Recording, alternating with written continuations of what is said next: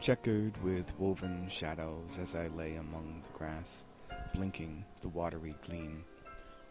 I saw an echo spirit in his bay, most idly floating in the noontide beam. Slow heaved his filmy skiff and fell with sway of ocean's giant pulsing, and the dream, buoyed like the young moon on a level stream of greenish vapour at decline of day, swam airily, watching the distant flocks of sea-gulls, whilst a foot in careless sweep touched the clear-trembling cool with tiny shocks, faint circling, till at last he dropped asleep, lulled by the hush-song of the glittering deep,